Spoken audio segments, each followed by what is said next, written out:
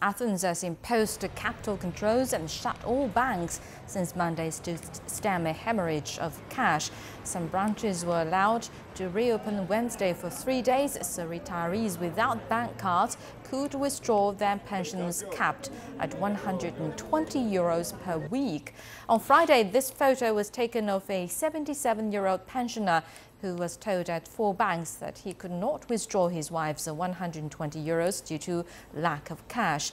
And the image of him sitting outside bank openly crying in despair was captured by an AFP photographer. The man told AFP that he had broken down because he could not stand to see his country in this distress.